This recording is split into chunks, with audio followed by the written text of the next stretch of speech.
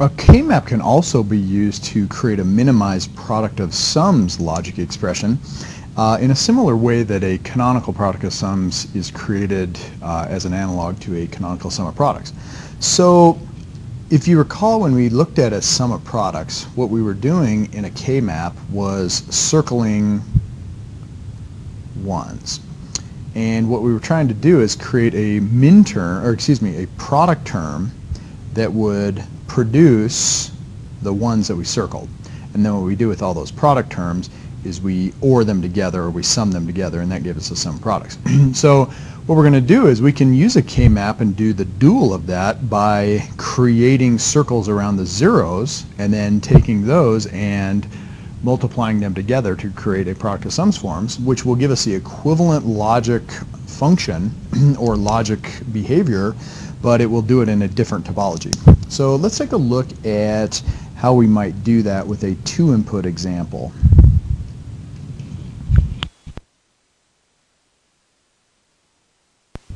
So let's say we have our 2-input K-map, and we'll have the inputs called A and B, and we'll put the input codes along the sides, 0 and 1.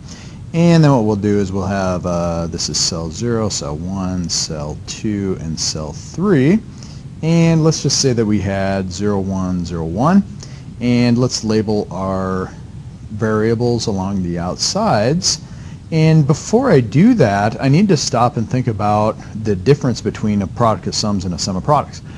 In a sum of products, we were labeling the variables along the outside of the K-map for when the variable was a 1, because we would include that variable uncomplemented in the product term. Well, now we're going to do the exact dual of that. So what we are going to do is we are interested in creating a sum term that we will include the variable in the sum term. If it's a 0, we'll include it uncomplimented, and if it's a 1, we will include it complemented. So that means that when we create the labels around the outside of the K-map, we want to put them in the opposite way. So for example, A in this column is a 0, so I'm going to put that as the uncomplimented version. And then over here, A is a 1 for this column. That's going to be the complemented version. So notice that that's the exact opposite of the way we did it when we did a sum of products. So this is, we remind ourselves, this is a product of sums. Now, over here, this is where B is a 0, so we're going to leave it uncomplimented, and B is a 1 right here, so we're going to put that label complemented. Okay, so now what we want to do is we want to create prime implicates again, but we're going to follow the set of rules that looks like the dual of what we did with the sum of products. So let's put down the product of sum rules, and this is for a K-map. So here's the procedure that we're going to follow. So step 1, just like with the sum of products, we are going to circle groups within the K-map, but this time we're going to do it of zeros. So this is the key thing right here, is we are going to create terms which will produce the zeros from the K-map. Okay, so similar rules as last time. So largest number of zeros possible, up to, or with the constraint that they only encompass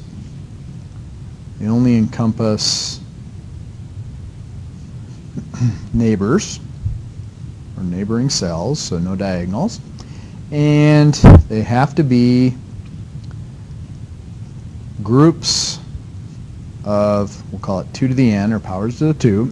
So this is going to be circles of 1 that contain 1, 2, 4, 8, or 16 zeros, and we just stop at 16 because that's a 4-input K-map. And then we enter as many circles as possible in order to cover all the zeros. And then finally we label each one again is a prime implicant. And so what that means is that we are going to create a term which will produce the zeros representing the outputs corresponding to a 0 within this. And when they don't produce the zeros, inherently the product of sums will create a 1. Okay, So then the next step of that, well actually let's do that for the K-map right here. So in this example, when we had a product or a sum of products, we circled the ones. In this situation, we're going to circle the zeros.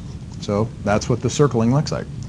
Now what we're going to do is we are going to create a sum term, and this is for the prime implicant. I'm going to abbreviate these as PI. Now, if you remember, when we did it for a sum of products, we created a product term. We're going to create a product of sums. We're going to create a sum term for that circle. So this will create some sum term, and it's going to have the same properties except in a dual nature as with the sum of products. So we're going to evaluate each input one by one, and what we're going to do is, if the circle covers a region where the input is a 1, then we leave the variable in the sum term. So the variable will be complemented. And then if the input is a 0, the variable is uncomplemented. So this right here, these things right here, the complemented and uncomplimented, that corresponds up here to the labels that we put. So notice that B for this particular row is a 0. Well, I have the label as an uncomplemented version. So that's where the 0 and uncomplimented comes from. Similarly down here, this row has B is equal to a 1, so I have the label as the complement of it. So now what we want to do is look at the final case where we can minimize the logic, and that is when the input is both a 0 and 1. The variable is excluded. And that's where you can start getting rid of variables in each of these terms. Okay, so then the final thing you do is you logically multiply all prime implicants, and each prime implicant is a sum term. So for this example, this is a very simple example. Let's take a look at it. I want to go through and create a sum term for this prime implicant, and I'm going to evaluate each input variable one by one.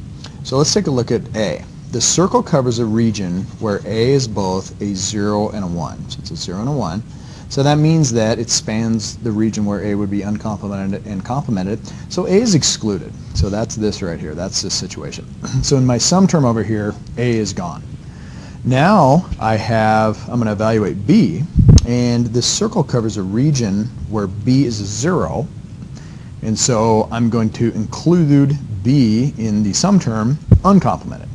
Now in this situation, there is only one prime implicant. There's only one sum term. This is technically a sum term. And then that's it.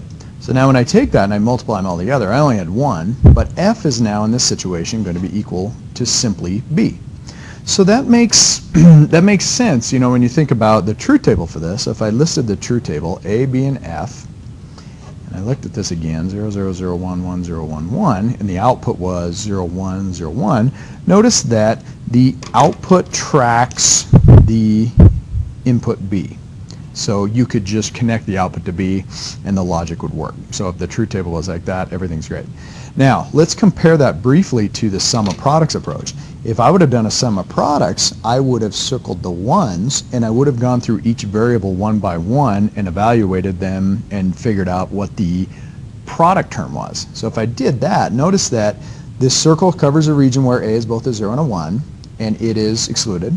And then in this situation, for a product term, the circle covers a region where B was a 1, so I bring it in uncomplimented.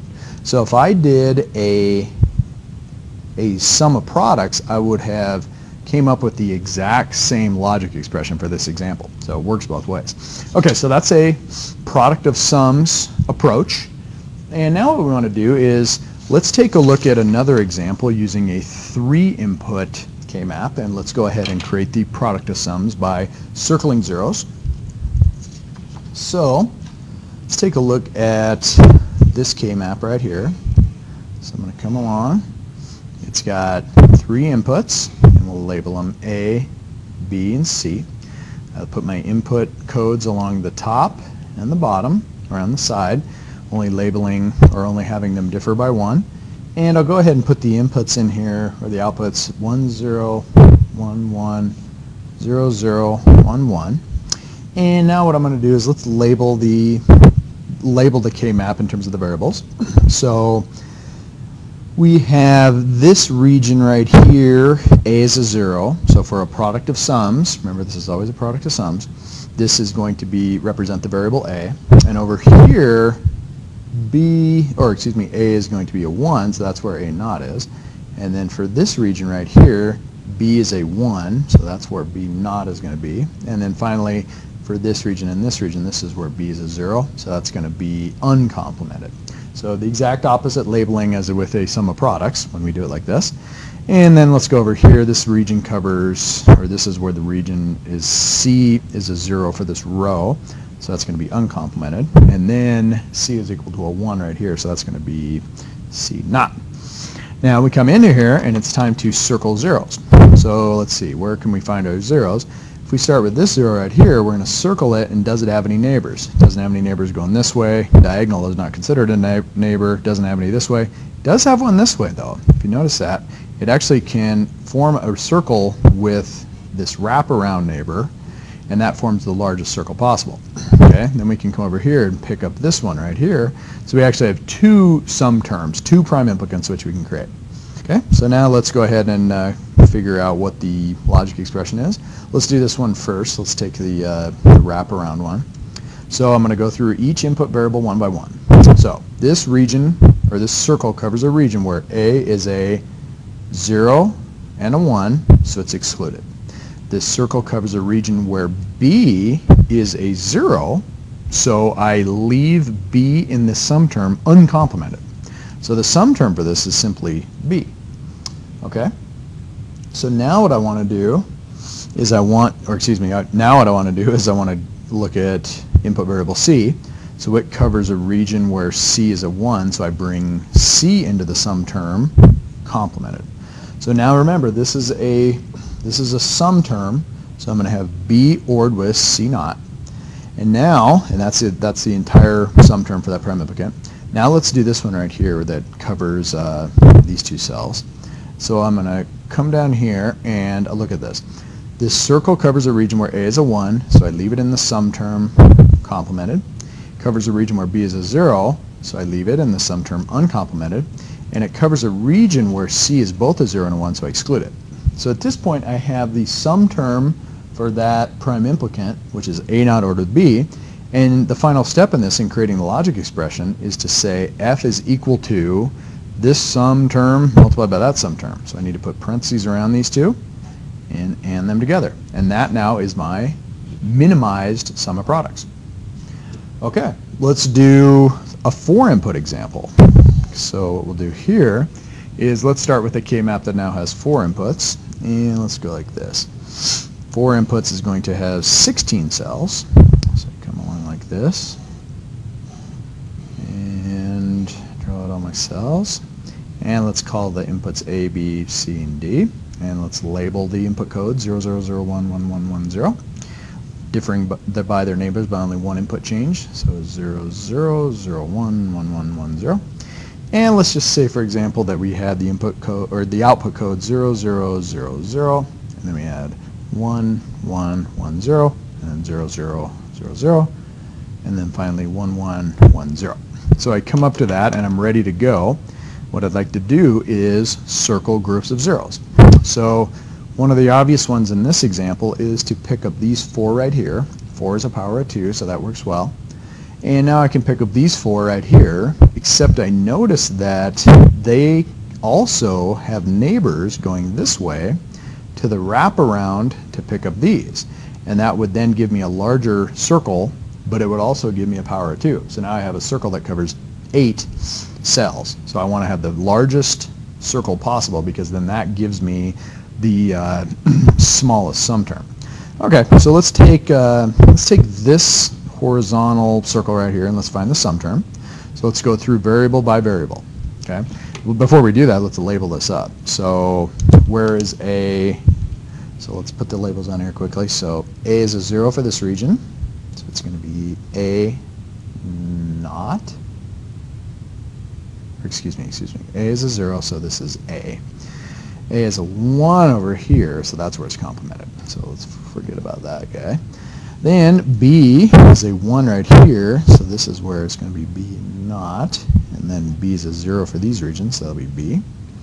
And then over here, let's put our, let's put C. So C is a 0 here, so it's going to be C. And then it's a 1 here, so that's where it's C naught. We'll kind of draw that around there. And then finally we come over here and we got this is where D is a 1, so that's where it's D naught. And then this is where D is a 0, so that's where it's uncomplemented. Okay, so we come down here and we're going to do this horizontal one, variable by variable. This circle covers a region where A is both a 0 and a 1, so it's excluded. It covers a region where B is both a 0 and a 1, so it's excluded. So A and B are gone. Now we come over here, and this one's actually kind of easy because it's only spanning one row. We can look at it and say, this spans a region where C is a 1, so I bring C into the sum term, complemented. And then it spans a region where D is a 1, so I bring it into the sum term, complemented. So that's going to be the sum term for that horizontal circle. Okay, now let's do the 8-cell circle, and it is now going to be variable by variable.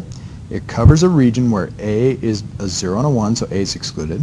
It covers a region where B is a 0, so notice here and here. So then that is where B can come in uncomplemented. And let's see here. Then we go to C. Now this spans the entire stretch of C and D. So it covers a region where C is both a 0 and a 1, so it's excluded. And it covers a region where D is both a 0 and a 1, so it's excluded. So the actual sum term for this is simply B. So now what's the final logic expression? I take my two prime implicant sum terms and I AND them together. I do that by putting parentheses around them. And I do the AND operation. And that is the final product of sums logic expression. And we say that this is minimized. So it is the minimized logic expression in a product of sums form.